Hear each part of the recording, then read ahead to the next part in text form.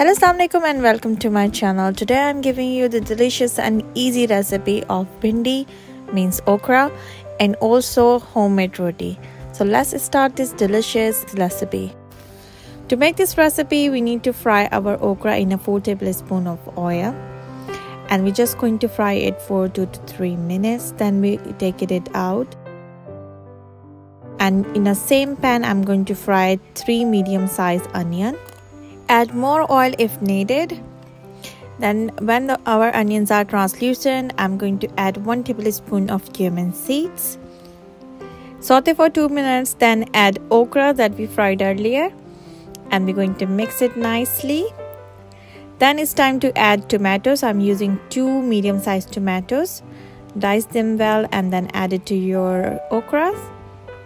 For spices, add 1 teaspoon of red chili powder, 1 teaspoon of turmeric powder, 1 teaspoon of red chili flakes, and that's it.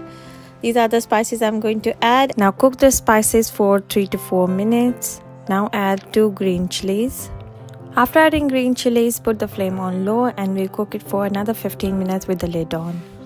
Meanwhile, we start preparing our rotis. For the rotis, I have a multigrain atta and I knit it with a little bit of oil and a salt only, and just add the water gradually. Knit till nice and soft. Take small balls or peda and roll your rotis like this, and then we cook it on a pan.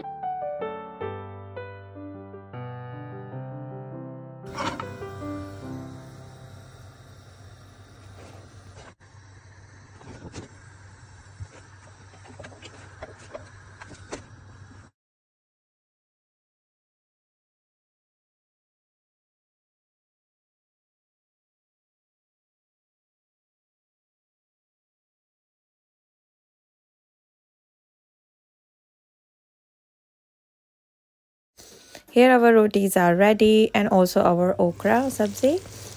Just mix it a little bit and then add salt. I'm adding 1 teaspoon of salt. You can add it to your taste.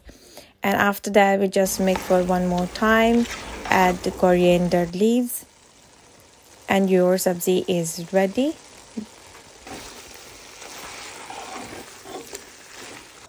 Delicious okra is ready. This is my husband's favorite. Very less spices, but it's tastes amazing. So must try this recipe, and don't forget to like and subscribe. I will be back with another delicious recipe, so hit the bell icon so you get the notification. Bye. Hi kids, help me my videos. Subscribe for more videos. Thank you. Bye bye.